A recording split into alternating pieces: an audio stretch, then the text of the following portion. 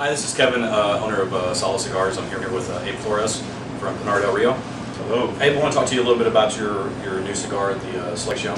Okay. A little bit about the wrapper leaf, because I know it's something unique, and a little bit about the blend. If you could tell us and all the viewers on YouTube what you've been doing lately. All right. No, well, lately, you know, after launching the brand Pinar del Rio a year and a half ago at Las Vegas RTDA, IPCPR, the people have enjoyed the blends that me and Juan have been doing. My whole goal from the get-go was to develop something unique, different out of the Dominican Republic. If you knew what I did before, I worked in other things with other online retailers, developing brands and running businesses in that aspect. But you know, me and Juan, when I partnered up with Juan from Don Iencio, our goal was just to come up with something that was our own, and that whoever smoked the Pinar del Rio, they could say, this was made by Abe, made by Abe Flores and Juan Rodriguez. The Selección line has that type of uniqueness that I wanted to portray out there. If you see the band, it says Selección Reserva Limitada. The wrapper itself is Lancaster, Pennsylvania wrapper. Connecticut seed grown in Lancaster, Pennsylvania.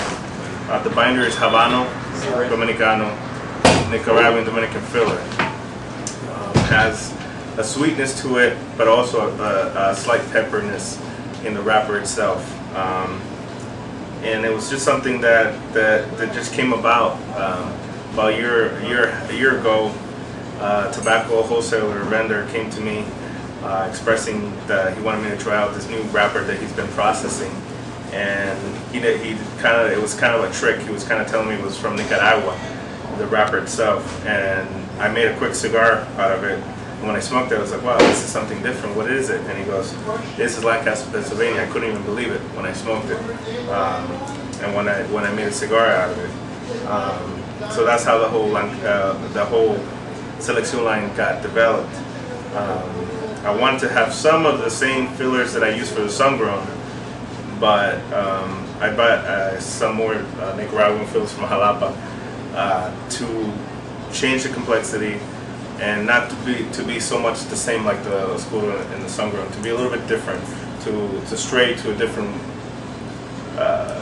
line or way from the Oscuro and the sun-grown.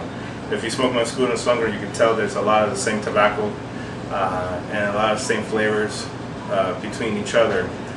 With the Selección, it's a totally different flavor palette. It hits you in the back of the throat in a different way. It's more sweetness, and it hits you in the tip of the tongue in a different format than my sun-grown. Tell us a little bit about your favorite cigars in the line, whether it's the Oscuro, the sun-grown, the Classico, which I'm smoking the Lancero right now. You can get a close-up of that. Has a gorgeous Lancero. I mean, there's like no veins whatsoever in the wrapper leaf. Construction's perfect. Yes. Actually has a little bit more body than the regular Classico line, I believe. Yes. One of my favorite sizes. We don't sell a whole lot of them, but we do sell quite a few of the Lancero size online and in the store. Definitely gonna have to order these. Thanks a lot. But I think your customers will appreciate it. But tell me what your favorite cigar, your go-to cigar is out of all the cigars that you make. What's the one you find yourself gravitating towards all the time? Well, to be honest with you, my favorite cigar is my Lanceros. You know, that's the favorite size I smoke all the time. I'm not a big, thick ring gauge guy. I'm not either. You know, I'm more of a 50, maybe 52. I smoke a lot of Coronas, a lot of Lanceros. That's like the cigar that I smoke all the time. My go-to smoke lately has been the Classico during the day. And then at night, I'll smoke sun-grown because I need, at least at night or after 6 o'clock, after I had a meal, I want more of the fullness and the it's got a little bit of pepper to more pepper to it, and the strength to hit me through. And you know, the sun-grown has that leather leather complexity that like a Cuban Boulevard type of thing that hits you that I kind of like a lot.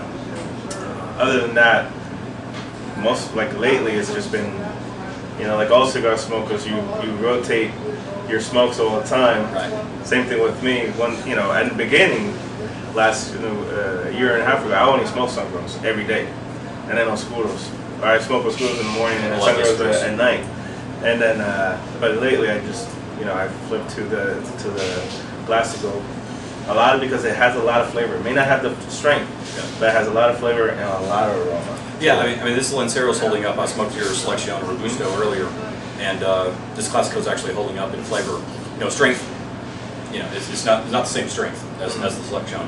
The flavor is completely different, but it is complex. It does have a lot of flavor to it. Very complex.